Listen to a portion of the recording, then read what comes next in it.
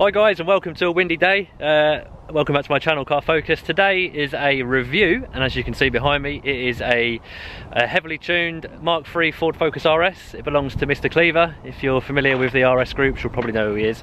But yeah, nitrous blue, 400 plus brake, lots of modifications. Let's have a quick chat with Ian. He'll talk us around the car, and then we'll go for a spin and see exactly what it's like to drive.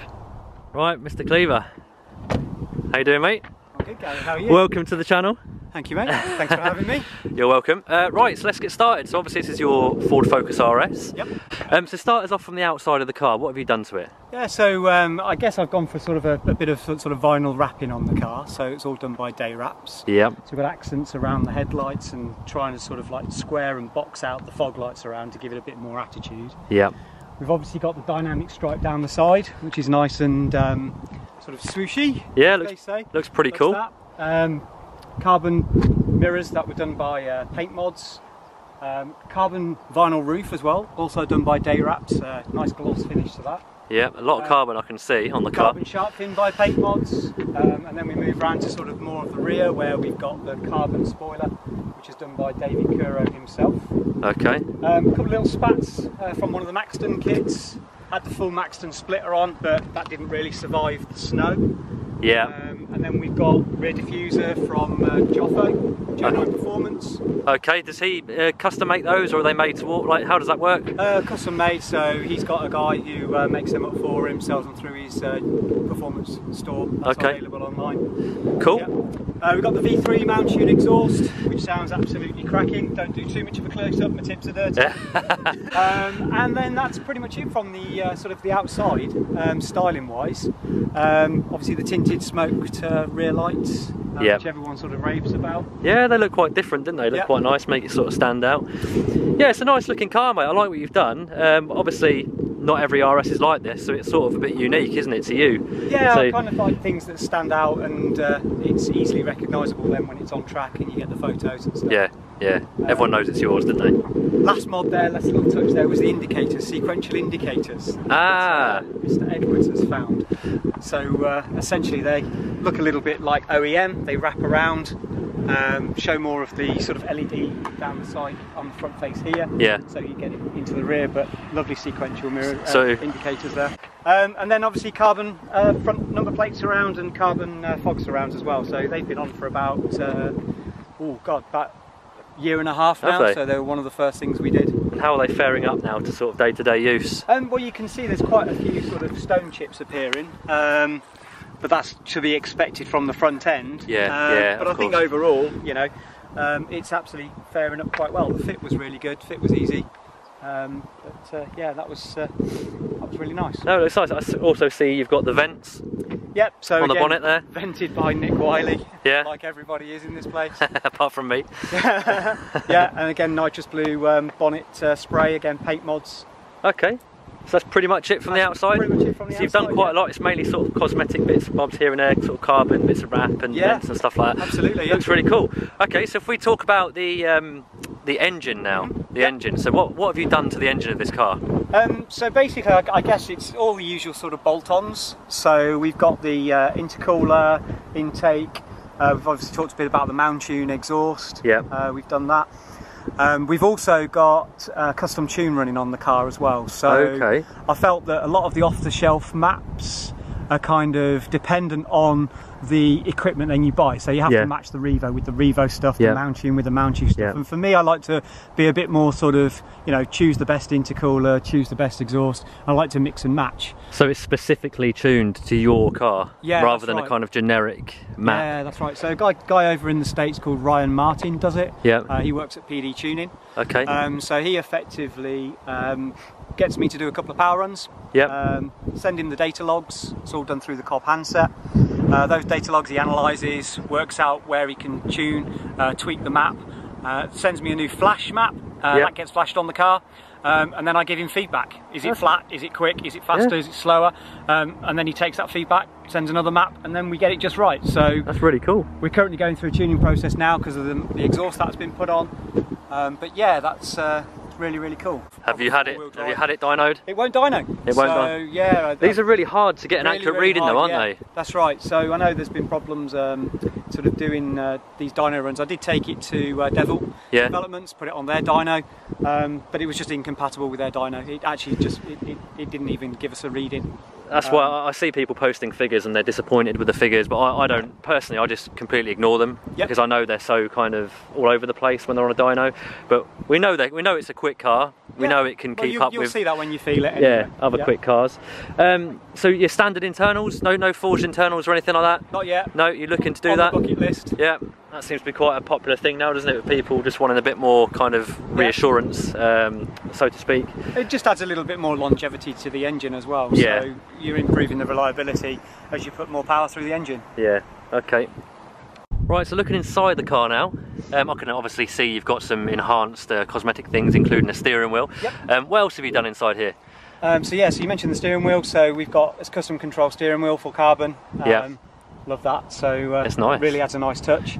Again, full dash from Paint Mods, so it's carbon dipped. Yeah. So that's all the surround. Just a complete straight swap replacement. Straight swap replacement. Yeah, that's right. Full performance gear knob. Yeah. In carbon, obviously. I like that. Just some little flashes, some like little blue trim pieces, which everyone sort of like. You can just sort of find those bits and pieces on eBay.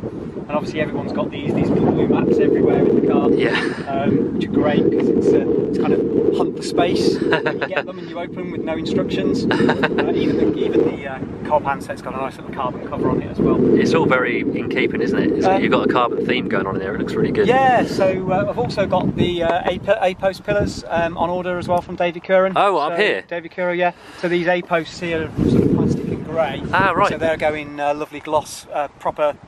Covered carbon as well, yeah. So I'm just waiting those off David. That look really sweet. And I can also see you've got the shift light. Yeah, the P2 shift light. So this is the same shift light that's used inside the SS tuning steering wheel. Yeah. So where they do the steering wheel and they put the shift light in the steering wheel, that's the same module. Okay. I just found the place in Australia that does it, ordered it from those guys. And had it shipped over and had it as a separate module because I actually prefer where it's positioned. Yeah, it looks quite cool because when you turn the steering wheel, put your hands over the shift lights, you can't see how you're shifting on track. So that's a perfect place for when it's on track. No, that's fine. No, the car's looking lovely, mate. I think we've had enough talking about the looks and what you've done to the car. I think we need to take it for a spin, don't we? I think so. So if you're happy to hand me the keys and sit in the passenger seat, we'll go for a quick blast. The carbon keys are here. All right, mate. Let's do it. No worries.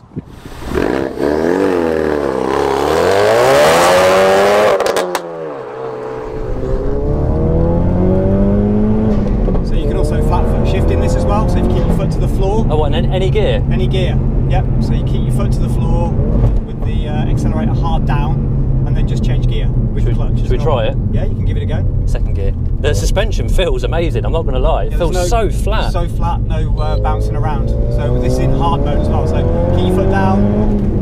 Oh yeah! So basically it just holds the revs, cuts the revs, lets you change gear and then it just powers it through. So see, when you said about flat foot shifted, I thought it was going to hit the limiter. No, it won't. It holds it at 5. Whatever you set it on the cob handset, you can choose the revs that it holds it at as well. That's really cool. But no, so what suspension setup are we running here? So this is KW coilovers, DDCs. So the OEM switch that we've got for going into the race suspension, that actually controls the hardness and the stiffness of the KW coilovers as well. We've also got white line, sway bars, drop links, and all that kind of stuff on there as well. So you've replaced pretty much most of the suspension. Pretty much most of the suspension, yeah. Caster arms as well have been changed. So mate, I mean, adjustable. We haven't even sort of pushed this into corners or anything, but immediately it feels so nice. So this is on the hard setting, so your teeth aren't falling out. So I found the old one, the teeth are falling out. So if we just pop that off, you can then sort of like get an idea of what it's like when you're just driving around normally. Yeah. So you'll get a bit more of a softer ride now. You won't get the pogoing effect. So you won't get the pogoing effect now, and it's a lot more flatter. It's a lot more stable on the road as well. It feels, you can tell it's a good quality, expensive setup. Yeah. Like my car, I've only got the springs, and it just feels a little sloppier than this. It's quite bouncy. It's a little bit more wallowy than this. This just feels amazing. It just feels solid. Yeah. That intake sounds pretty epic as well, doesn't it? The intake sounds really good. I do like the intake sound. I mean, there's not, you know, it's all about the sound when you change the intake anyway. But yeah, it does sound great. So guys, obviously my RS, you know, is tweaked and tuned here and there, but this is kind of like just on steroids in every other way. Immediately getting into it, it just feels a lot more sort of hyped and focused and everything about it, really, isn't it? Yeah.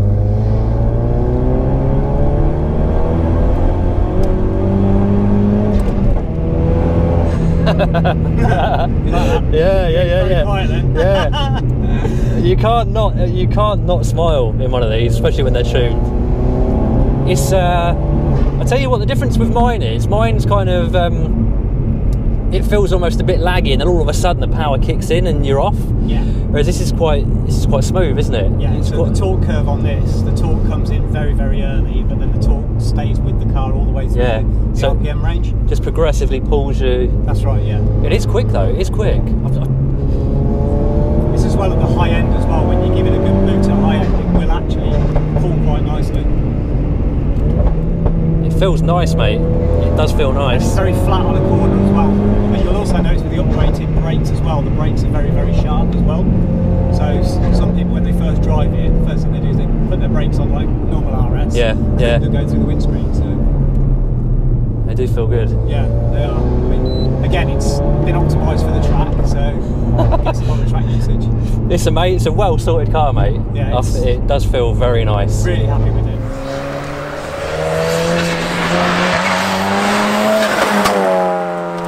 So we've got there's a couple of S-bends up here. We'll put it into these, bit of power. And let's make sure we got the nice hard suspension on as well. So we're just upping the intensity of suspension again. Yeah. So we'll drop it into third. Little heel toe on the downshift. So on the brakes, yep, stopping nicely. It's flat as anything. Very flat.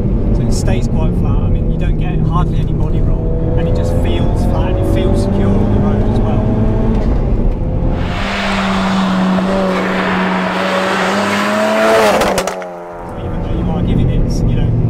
Will actually feel it start to slide as well a little bit, but then it will just bite in, grab.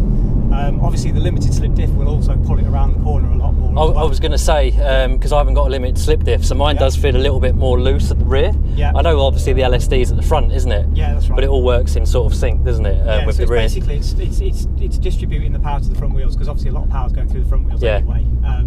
So it is actually pulling that car nicely into the corner. It's more noticeable in the wet as well, because obviously in the wet where you're getting a lot of traction and slippage, then it will actually bite a lot better as well, reducing the power on one of the wheels and the other one, you know, keeping the power down. So it might not necessarily be as fun having the LSD because it's a more stable car, isn't it? Yeah, it's a more stable car. But definitely for like track and stuff like that, you're going to get quicker lap times. Quicker lap times, yeah, absolutely. Yep.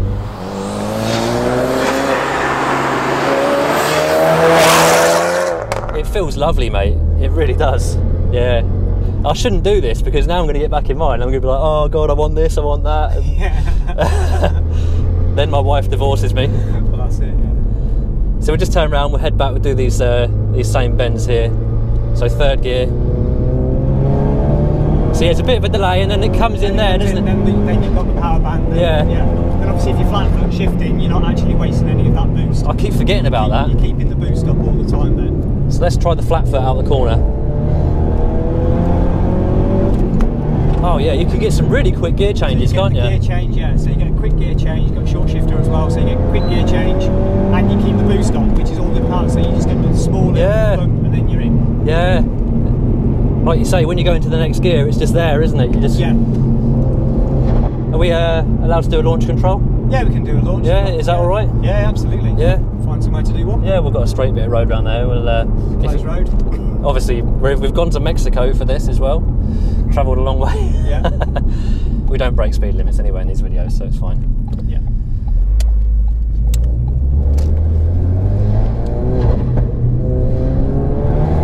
That intake noise is.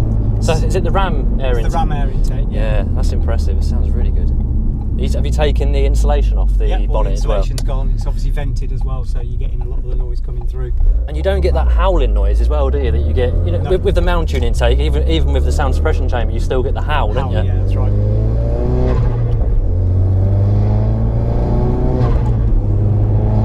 Sounds really smart. There's a lot of theatre in there going on in this car. A lot of theatre. We pull in here. Where is he going? Is he? We'll wait for this car to go past. Hopefully we'll get a... So again, launch control is automatic. Oh, it's already engaged? It's already engaged. So all you have to do is first gear, clutch down, accelerate to the floor, boom, bum, bum, bum, bum, bum, off the clutch as fast as you can. Flat foot shift? Flat foot shift. Okay. Keep it down. Yep. Flat to the floor.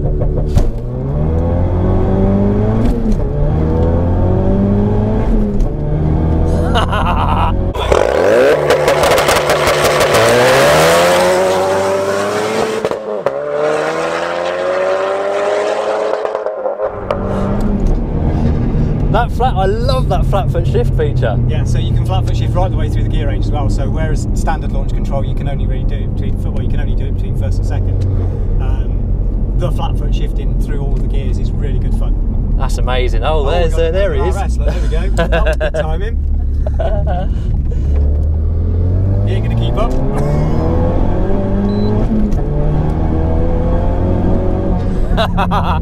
So even on this bumpy road, we've got like hard suspension still turned on, so even on this bumpy road we're not actually losing our teeth. So guys, this KW system that he's got is night and day difference. It is amazing. It feels like, I mean, I've driven some quite expensive cars, like Audi R8 V10 Plus, that's got like magnetic suspension. It feels like a high quality, good suspension setup, which it obviously is, isn't it? It transformed the car when I fitted it. I just loved it. And I would say, just from driving this car now, if anybody is considering getting something like this, I'd definitely recommend it. Yeah. Obviously it costs a bit, doesn't it? But it's a worthy investment, isn't it? Yep. But no, Ian, thanks mate for letting me drive this. Around, having a little hoon. We're going to go and have a little play now in all the cars, hit some nice roads, get a bite to eat. But no, I'm really impressed, mate. It's kind of, like I say, got me thinking about modifications and stuff, but I've got to try and be strict with myself, because you just don't stop, do you? There's no going on and on, there's no end to it. Yeah. But no guys, thanks for tuning in. I hope you enjoyed this video. I hope you enjoyed this car. Hopefully there'll be more cars like this in the future. But until the next video from me and from Ian, we'll see you soon. See you guys, cheers, thank you.